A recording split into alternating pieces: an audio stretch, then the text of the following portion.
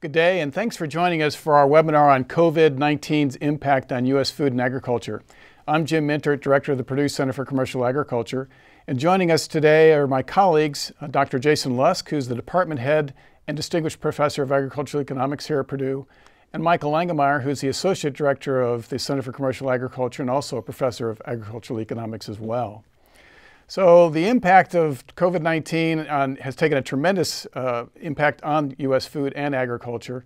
Let's talk about some highlights, or lowlights as they were, with respect to the impact on the ag sector. The University of Missouri's Food and Agricultural Policy Research Institute just last week came out with new estimates about their estimate of net farm income, and it's $20 billion lower than it was just a month earlier, suggesting a huge impact on U.S. agriculture.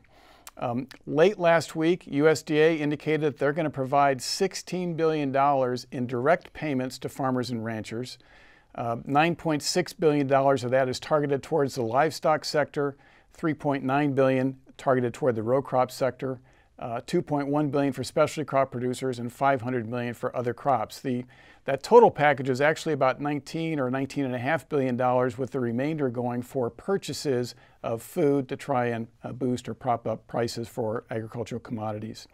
The mechanics of that, how this is going to work, are still a little bit unclear, but essentially they've indicated that producers will be compensated for 85% of the estimated price losses that occurred from January 1 through April 15th of this year, and then 30% of the estimated price losses starting in April 15th and continuing for the two subsequent quarters.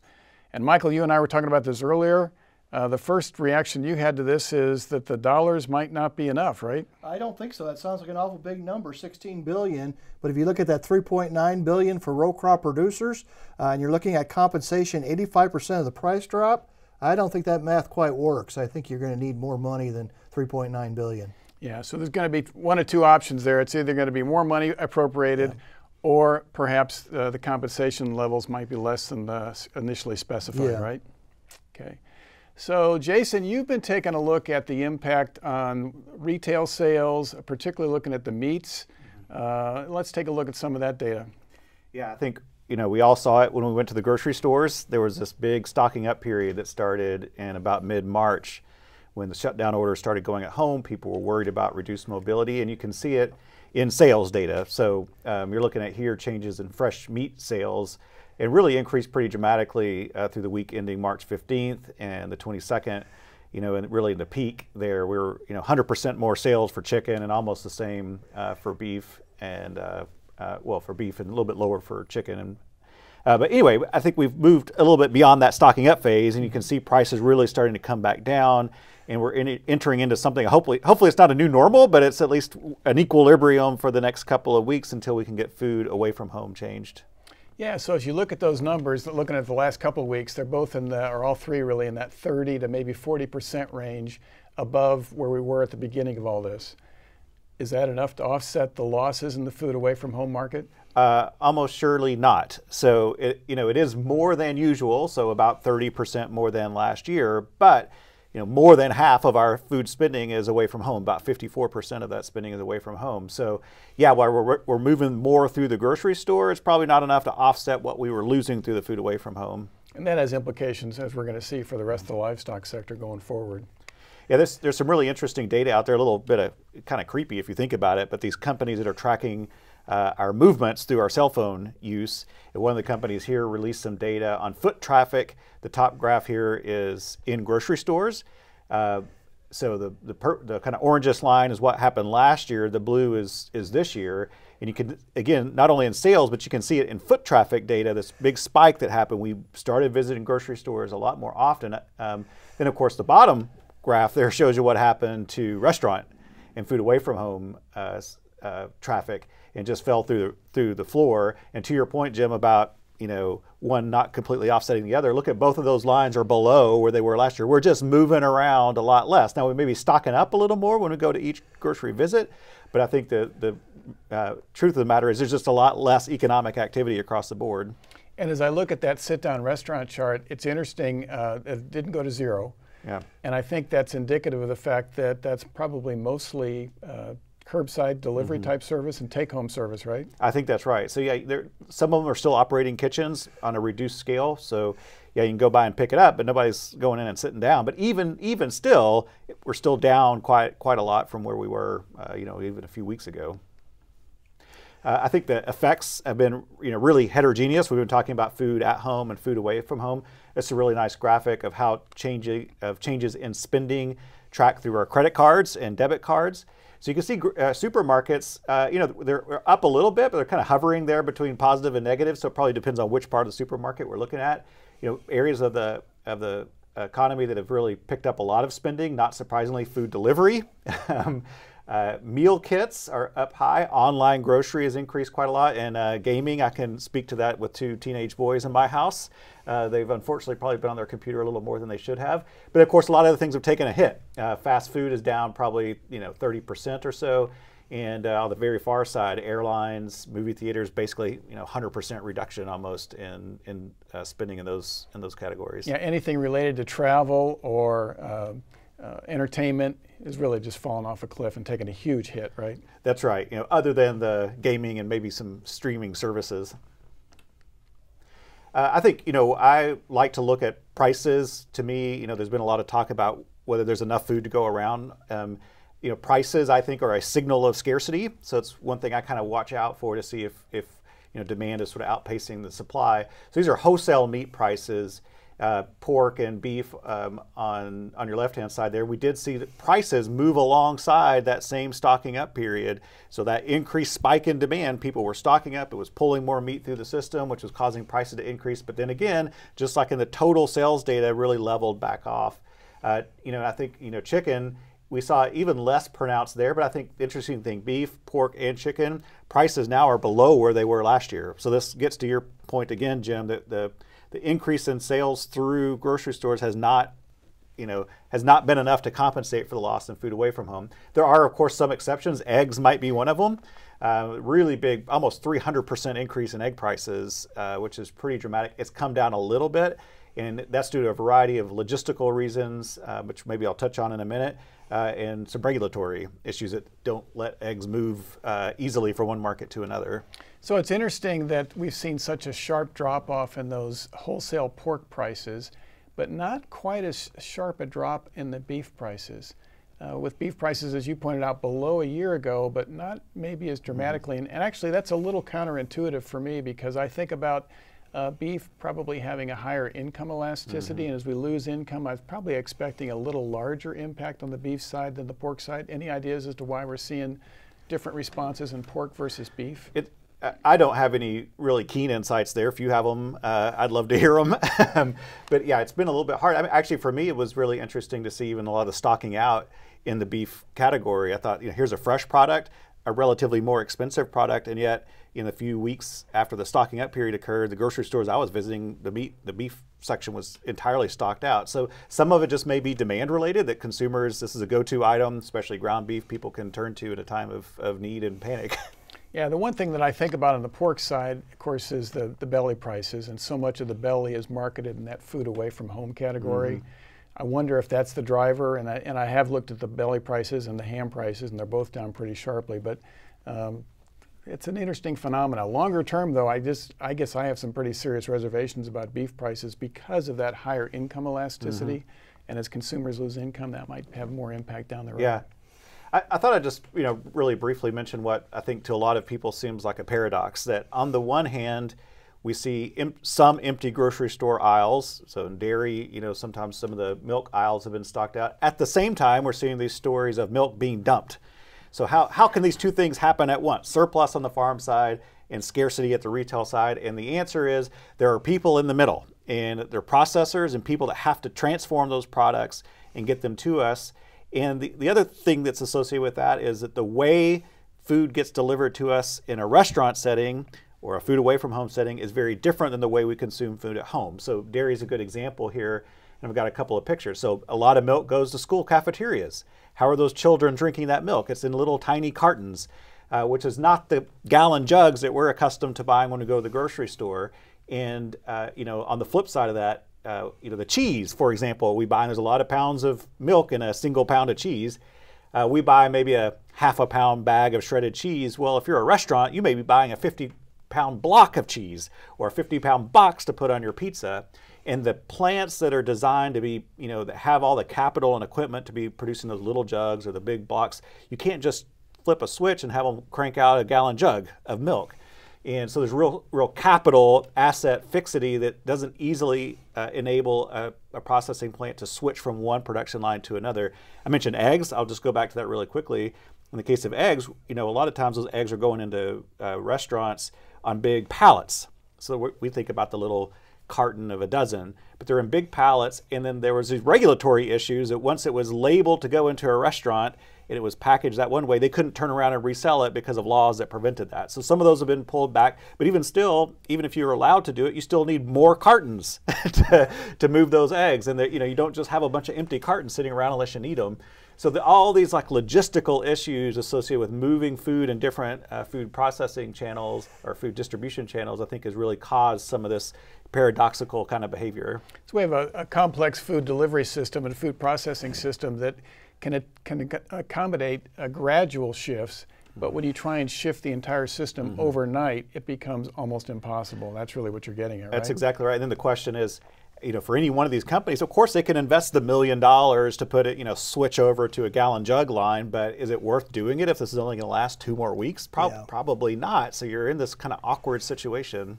And in some cases, even if you do want to make the switch, it's going to take several months, perhaps, to make that investment and get it operational. So, and this is occurring not just in the food markets, but also elsewhere in our economy as well. So this gets exactly to the point you were raising, Jim, earlier about why, is maybe beef and pork being affected differently. I thought it might be useful, instead of just looking at aggregate beef or pork, to pull this out into different primals. So this is beef here, and what we see is that relative price changes are really different depending on which part of the carcass we're looking at. On the beef side of things, actually really strong price increases for round and chuck. These are the areas of the animal that we mainly turn into ground meat. So increased demand for ground meat, also something we can easily move from food away from home to food at home. But by contrast, the loin is taking a hit. So this more expensive steaks and short plates. Also think of skirt steaks that get mainly served through restaurants. So we're picking up some combination of both demand issues and then where these products normally go in our food supply chain. The next one is the same story, but for pork, and this gets exactly to your point. You can see belly prices really falling through the floor right when this crisis started taking hold, and I think that's a clear signal that we were eating a lot of our bacon away from home. Maybe it's in those breakfast restaurants or what have you. They've started to recover here a little bit. Again, here loins for pork have been fared fairly well, and that may be that a pork chop is just cheaper than a ribeye, and as people's incomes have taken a hit, maybe they've sort of substituted away from those. So I think it is interesting to look at these individual components, not like an across-the-board story. I think one thing I'm really keeping my eye out on, really, since a lot of these concerns started taking hold, is what's happening in the meat packing sector. And I think the reason I think this is an important sector to look at is that big proportion of our meat processing is concentrated in a handful of processing plants that have a lot of workers. This works well when times are good because we have really high, large economies of scale that can affordably process meat for food consumers. But in this time, it's if you get 1 or 2 or 3 or 4 of these plants shut down, it could have some real big impacts. So this map here is one I created based on some data that suggests that about 15 of the largest pork packing plants in this country process about 60% of all hogs. And I just drew a little circle roughly around Iowa. 10 of those, or 11 of those 15 are in that circle. So pretty concentrated. Any one of those dots is anywhere from about 2 to 4 or 5% of our nation's processing capacity. So I think, watching what's happening in that sector, especially over the last week, as some of those plants have been brought offline, a really big one in South Dakota, where now 500 some odd workers have been ill from that plant. And that plant was about 4% of our nation's processing capacity. So, we can stay in one or two of those, but you start getting 3 or 4, that's, could start having some really detrimental impacts, particularly on the farm side of the market. And there could also be some locational issues. As you look at that map, in particular, there's a very large Smithfield plant in North Carolina. There's a relatively large seaboard plant located near Guymon, Oklahoma. Those plants serve a portion of the industry that's not well situated to move hogs to another part of the country.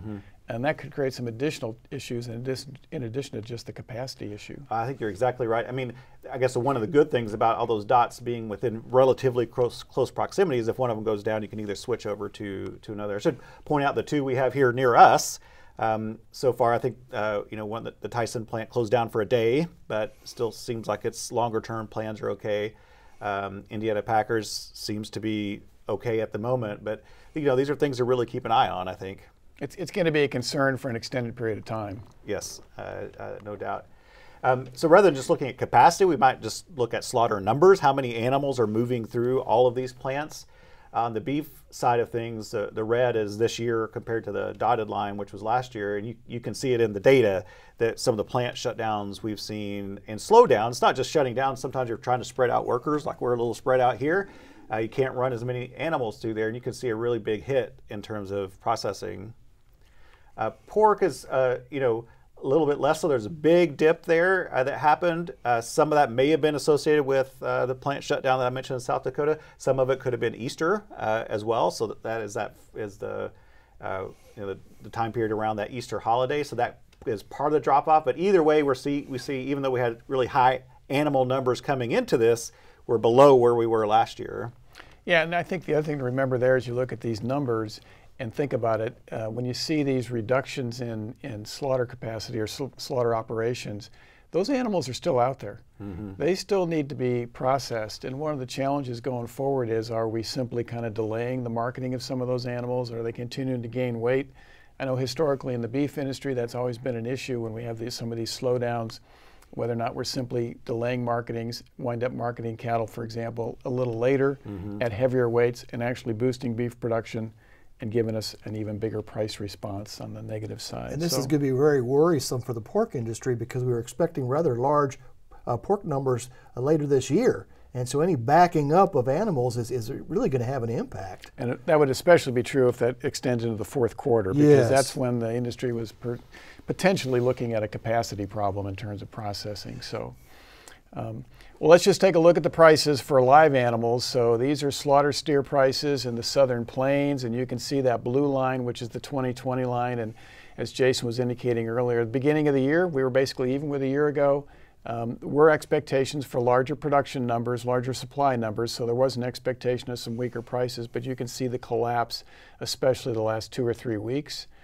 Feeder cattle prices, similar story, sharp declines in those feeder prices. You look at hogs, maybe a little sharper decline in percentage terms, and related, I think, in part to the packing plant issues that you were talking about, Jason. So those base hog prices down 20% just the last 2 weeks.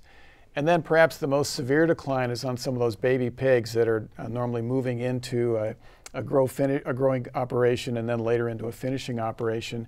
And the decline in those prices started earlier in the year, and part of that was related to what Michael was talking about, this expectation that we were already looking at large pork supplies, especially in the latter part of the year, especially after the summer was over into the fourth quarter.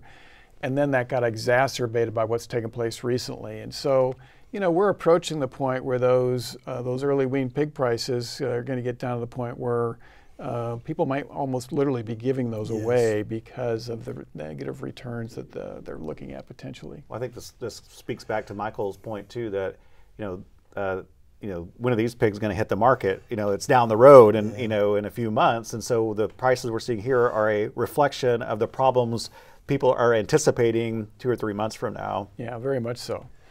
So a little summary slide here, Michael, that I think you pulled from the University of Missouri's Food and Ag Policy Institute. This is from the report that came out last week, but it kind of summarizes the change in their perspective over just 1 month, and maybe you want to walk us through that. And this is for the entire year, some of the price declines you were showing in the recent slides there, the previous slides, were larger percent drops in here, but this is for the entire year. And just look at some of these percentages. Down 11.5% in terms of steer prices, 9% for barrels and gilts, and 9% for milk. So just some very large declines in prices here in 1 month, essentially. Going from the baseline, which was released in early March, to this new analysis called COVID in mid-April. So just extremely large declines. And for two of those sectors, particularly the pork sector and the milk sector, this is really a shock because if you think about the pork sector, the talk for an extended period of time now has been about the possibility of seeing a boost in exports to China to take advantage of the fact that they were having a shortfall in pork production because of African swine fever. So this is really kind of a kick in the teeth for the pork industry with respect to a change in expectations. And the same thing on milk. I mean, I think we were expecting a rebound in profitability in the milk sector. This really takes that away and makes both of those sectors And for steers, for example, we were looking at close to break-even level for the second quarter of 2020. That break-even now has turned into losses in excess of $250 a head, closer to $300 a head in April. Yeah, so maybe our wrap-up comment here is a lot of discussion about what does this mean with respect to feed demand. In the short run, I don't expect a big impact on feed demand because the animals are still out there.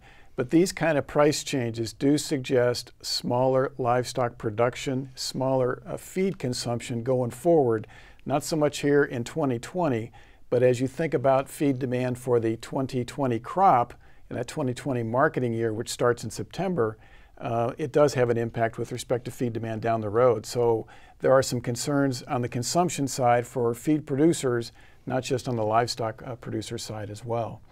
Let's shift gears, Michael, and take a look at budgeted returns for corn and soybeans. And you spent a lot of time here last week trying to figure out where we're at in terms of profitability.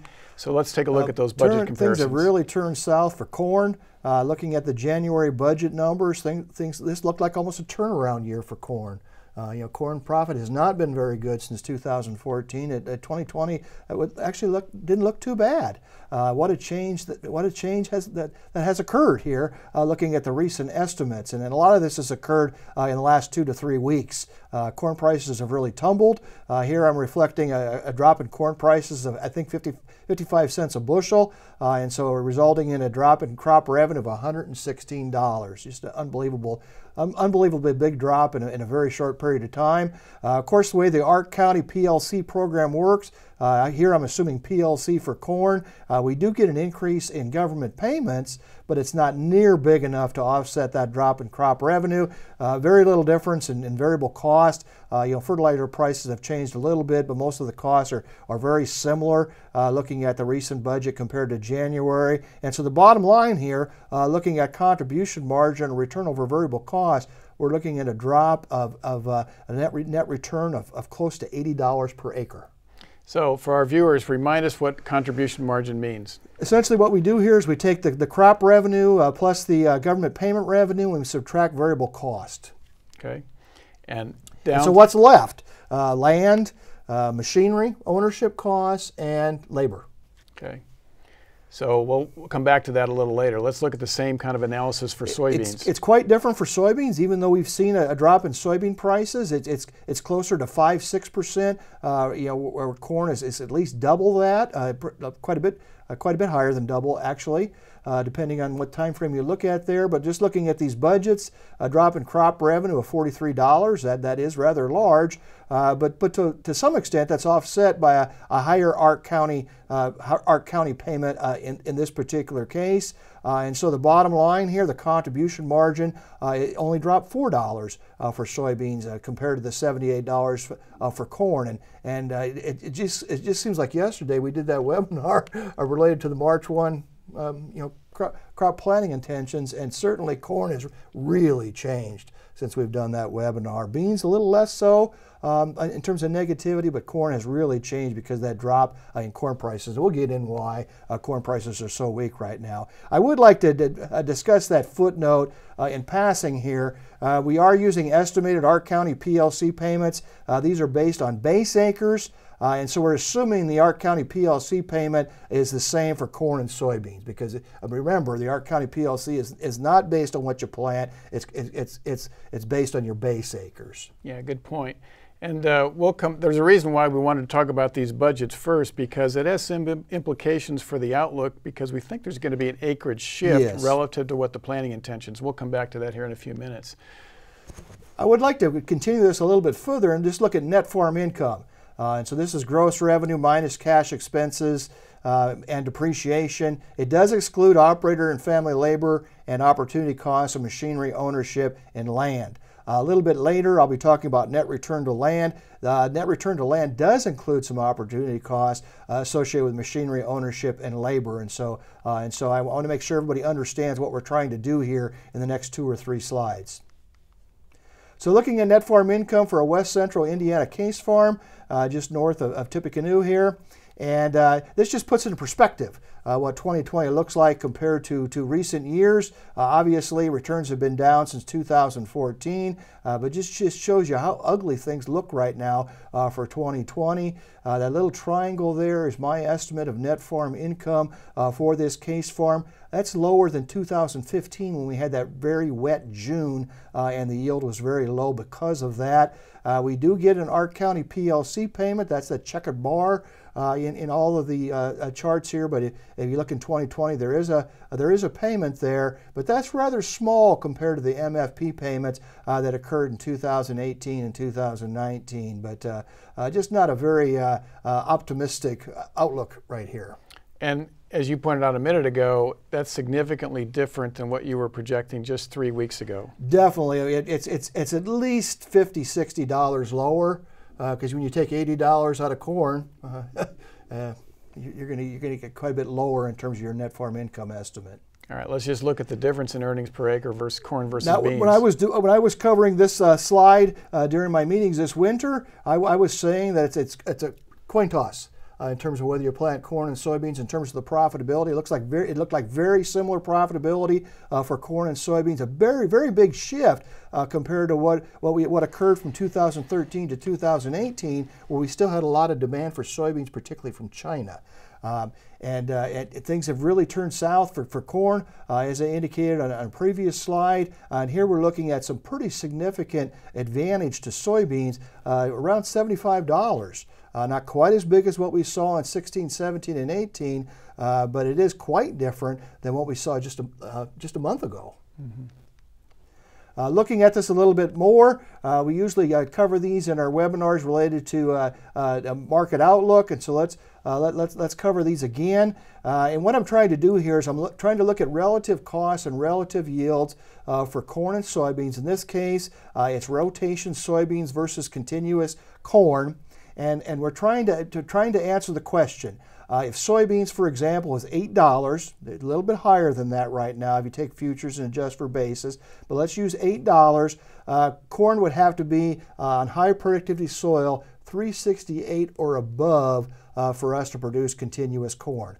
This is using Purdue budgets. This would look a little different in Iowa. I always throw out that caveat, but nevertheless here in the Eastern Corn Belt, we're probably not going to see a lot of continuous corn based on these numbers. I think very little continuous corn, especially now, right? Yeah. Looking at soybeans, continuous soybeans versus rotation corn. And so this was ground that had soybeans, with soybeans last year. So we're looking at second year soybeans versus rotation corn. Let's look at $8 soybean price again. Corn price would have to be $3.36 or above. That's a little higher than what the price estimate would be looking at the futures and adjusted for basis. But having said that, actually soybeans have looked better in particularly 16, 17, and 18 than what this table is suggesting. So I'm still anticipating about 50% soybeans and 50% corn in Indiana. Okay. This chart here is taking a close look at those net returns from our Purdue budgets and trying to figure out what that means in terms of net return to land. And so if we look at 2020 there, we've got an estimated net return to land. Again, this covers all costs except for land costs of only $90 per acre. That doesn't cover much cash rent, needless to say. But the key point here is that's way below the current cash rent estimate for 2020 of $241. Something has to give.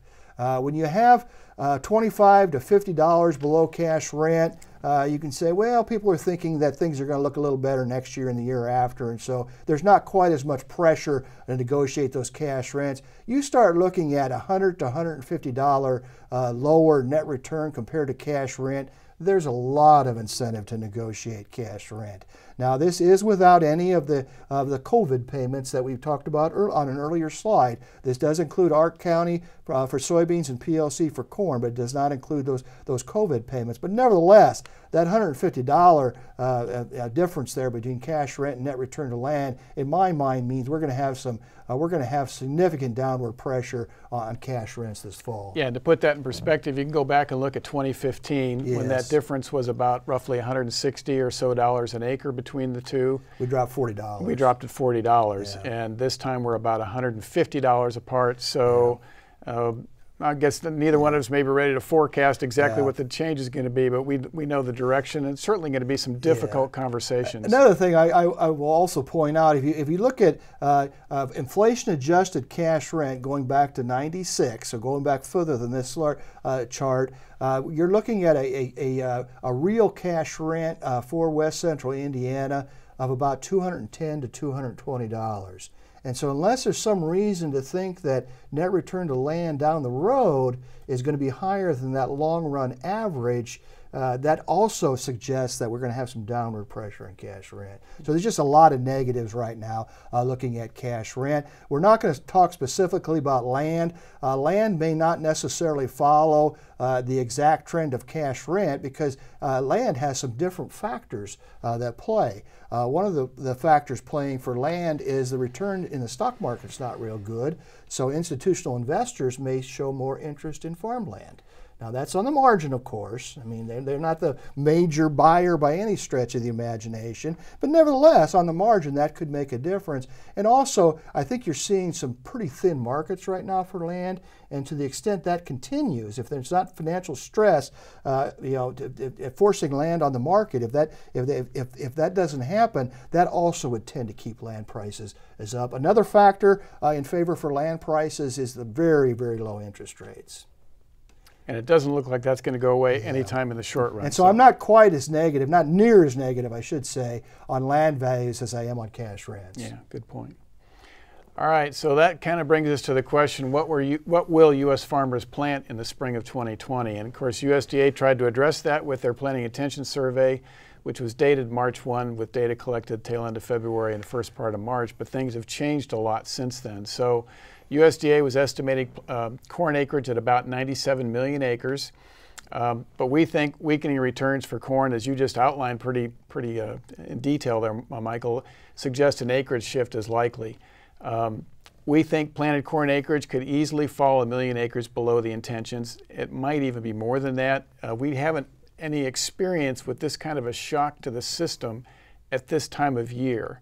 And I think that's important to remember. When you think about people have already made plans, they've already laid in supplies, there's some rigidity there in terms of making some adjustments. But nevertheless, we think we're going to see a shift. And in our budgets, and balance sheets, we simply move that 1 million acres over to soybeans. So the expectation, 1 million acres less of corn than what USDA was forecasting based on the planting intention survey, 1 million more acres on the soybean side. So what are the implications of that? If you have trend yields, well, we're going to see some pretty big increases in ending stocks at the end of the 2020 marketing year, and that is especially true for corn. Let's just look at the numbers a little bit here. So here's an estimate of corn production. I've got the 19 estimate from USDA. There's still just a little bit of uncertainty about that number. I think USDA is talking about doing a resurvey in May in some of the northern Corn Belt states. So that number could change a little bit for 19, but if you take that 96 million acres of corn, plug in a trend line yield of about 177 bushels per acre, you wind up with record corn production of 15.6 billion bushels. Now we should say there that assumes normal prevent plant. So Yes. going back to more of a normal situation with that plant. Yeah, that's a good point. I held the harvested acreage as a percentage of planted acreage at the average of the last 5 years. Which is a very good assumption. Yeah, right excluding now, last year, yeah, I should but say. we do need to throw that out. Yeah, so I'm assuming a lot of normality here, I guess, is kind of a good way to put that. Because everything's normal. Yeah, exactly, exactly. So let's talk a little bit about the demand side in the corn sector. And, obviously one of the drivers has been the downward pressure on ethanol values coming from weak prices for oil and in turn unleaded gasoline. This is a chart of monthly average unleaded gas prices versus ethanol rack prices based on the Omaha market. And so if you look at what's taken place there, they've both taken a nosedive, right? And so that downward trend in ethanol values is really starting to hurt corn demand. If you look at ethanol plant margins based on some data from Iowa State University, they published daily estimates of the ethanol plant margins. So this is just return over their operating cost or return over their variable cost on a dollars per gallon basis.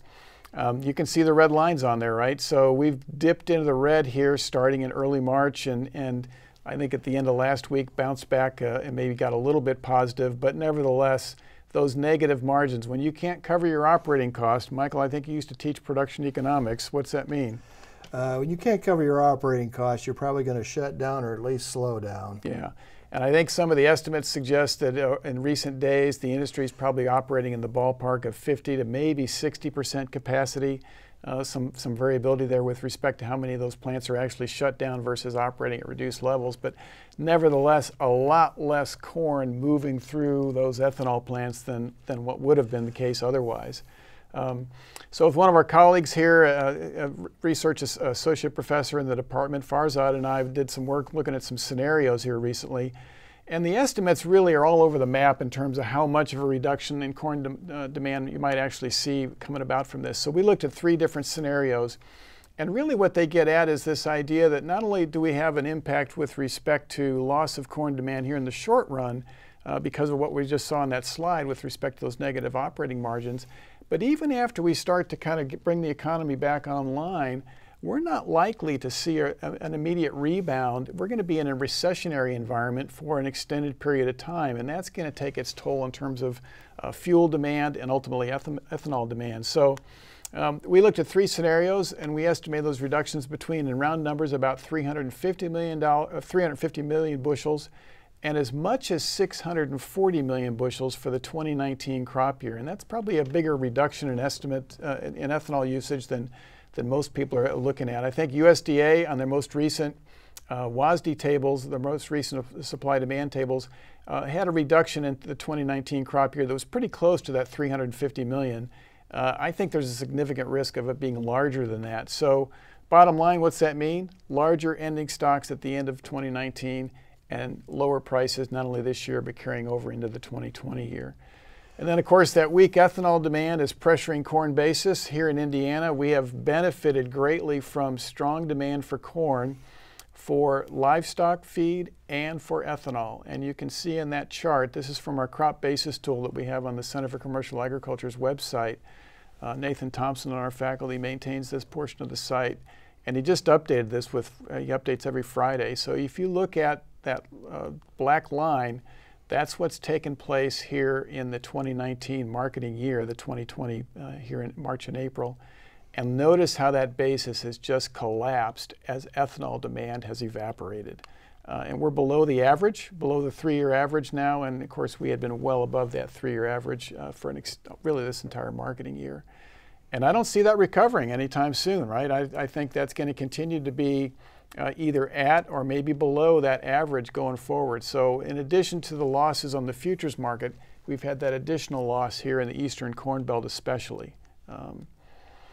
So on the soybean side, if you take the acreage, bump that acreage up 1 million acres above what USDA's estimate is, so this is about 84.5 million acres. Trendline yield, which is just almost but not quite 50 bushels to the acre.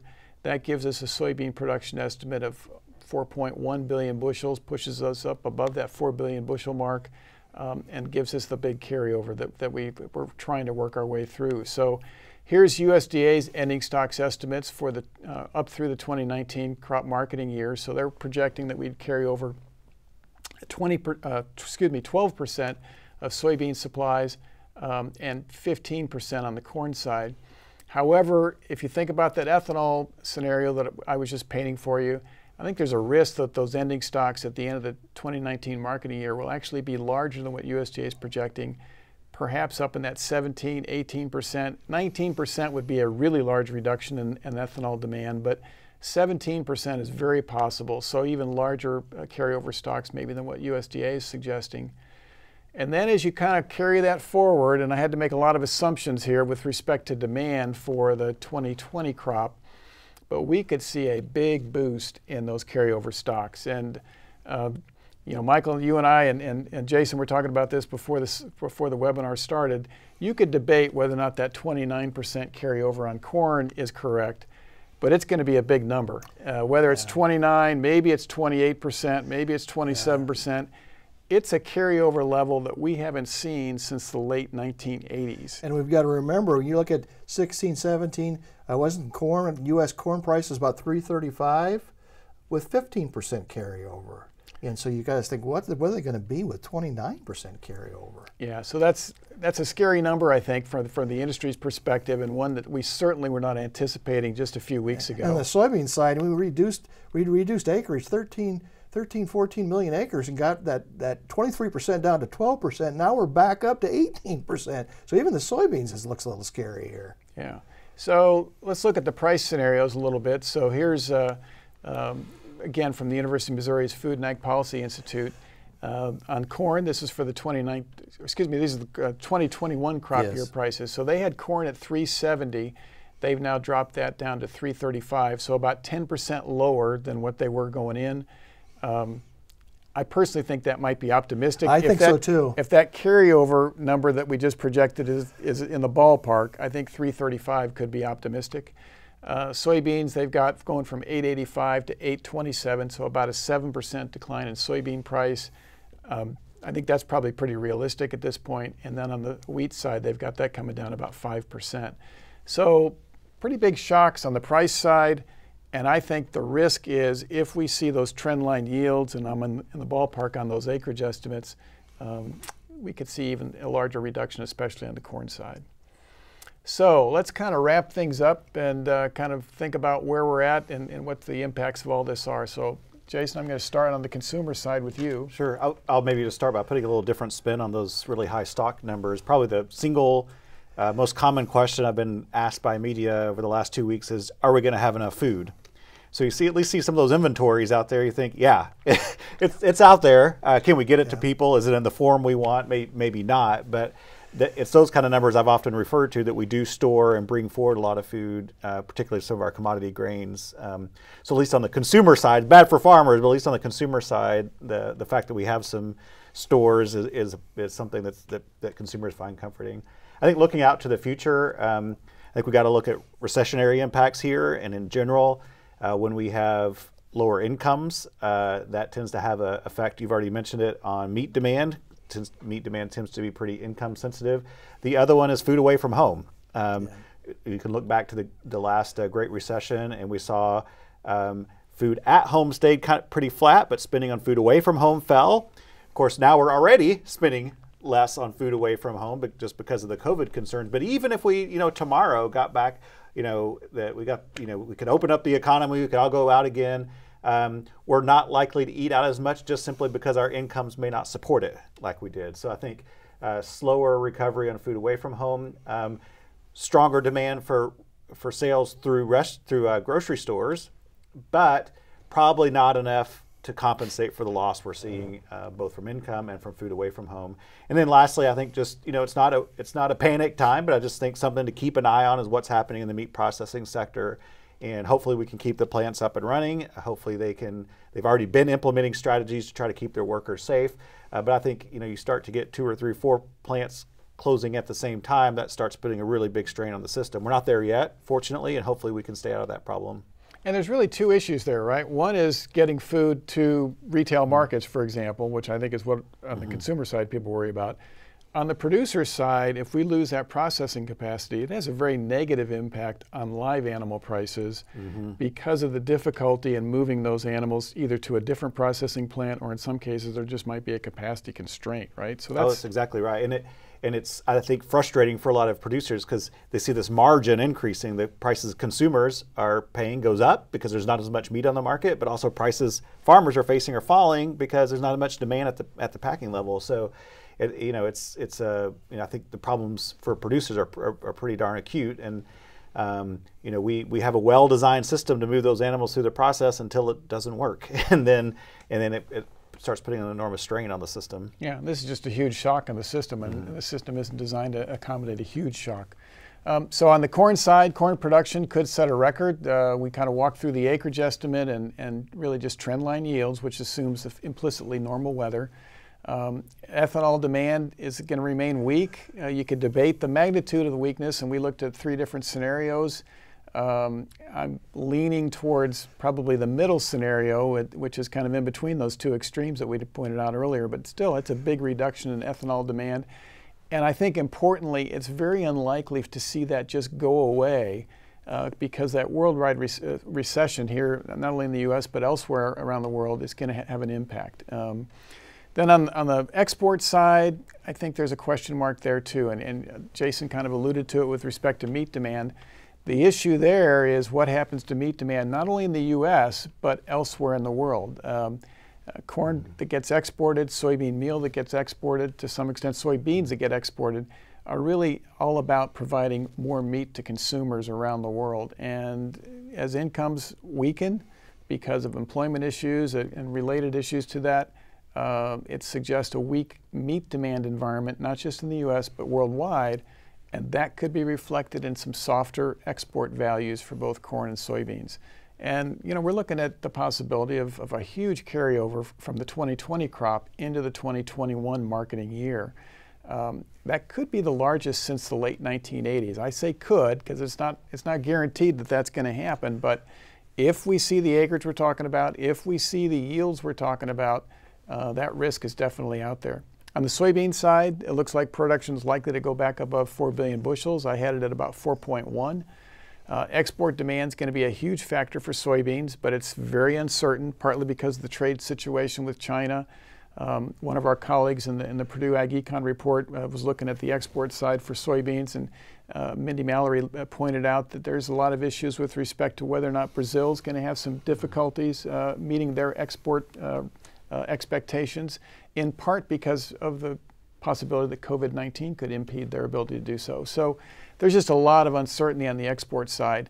But again, that worldwide recession could hurt demand for exports on soybeans as well. So that's a little bit soft as well. And then, Michael, you've looked closely at those net return prospects. Before we get to the net returns, let me talk a little about the low net farm income first. Net farm income is used to repay term debt, so to make payments on machinery and land specifically, but also to buy machinery. And so when net farm income is really low, like it looks like it's going to be in 2020, what do you typically do? Well, you look at your working capital. You see, do I have the working capital to make payments on my debt and to purchase assets? Well, working capital has been going down very sharply since 2014. So we're just going to have more farms in a situation where their back is up against the wall, where their working capital is just very low with a low net farm income, and they're not going to have a lot of wiggle room to repay debt and certainly to buy assets. And so that's what we're looking at from a net farm income standpoint. This relatively low crop net returns in particular. I'm focusing on corn here because corn looks very bleak right now. Is going to put downward pressure on cash rent, like we talked about earlier. I'm much more negative on cash rent than I am land values for the reasons we discussed. The low interest rate, very thin land market, maybe perhaps some more interest from institutional investors is going to keep land values higher relative to cash rents. It doesn't mean there's not downward pressure on land values, but there's less downward pressure on land values than there is for cash rent. So Michael, those net farm income numbers, I think you mentioned before, those don't include these new payments that are coming online. No, they do not, and so and so that's what we'll talk about perhaps in the next webinar. How do these COVID payments impact those net farm income numbers. But if I heard you right earlier, it'll help, but not help enough to offset the losses. It just depends on what that figure is for crop Yeah. producers. Again, the 16 billion sounds really large, but the 4 billion going to crops is not that large compared to the MFP payments in 18 and 19. And so that's why I'm very worried there that it's not going to help. It's not going to help as much as those MFP payments did in 18-19, because let's face it, without those MFP payments in 18-19, we'd have had a lot more downward pressure on cash rents and land values. One of the reasons why cash rents have been fairly even across the Corn Belt is those MFP payments. And that also points out just how heavily dependent the crop sector has become on government payments, especially starting in 18, especially 19, and now in 20. Right? That's become a huge component of farm income on the crop side, and without that, we would see a probably very negative impact on both cash rents and land values. I could never hit a curveball, but I'll use a baseball analogy here. So that's why I'm using this curveball analogy. We were throwing the curveball with the trade situation with China, and now it's a second curveball with the COVID, and so and 2 curveballs in a row, and we've had trouble hitting either one. I know we need a different pitcher than China, apparently. Yes. So with that, I think we'll wrap it up. Our next webinar will be on May 15th. We'll have an updated crop outlook and probably take a look at the livestock sector as well in that webinar. So you can register for that at purdue.ag/webinar, and that'll always give you the opportunity to figure out what's taking place with respect to new programs coming from the Center for Commercial Agriculture. So with that, on behalf of my colleagues and the Center for Commercial Agriculture, I want to thank you for joining us today.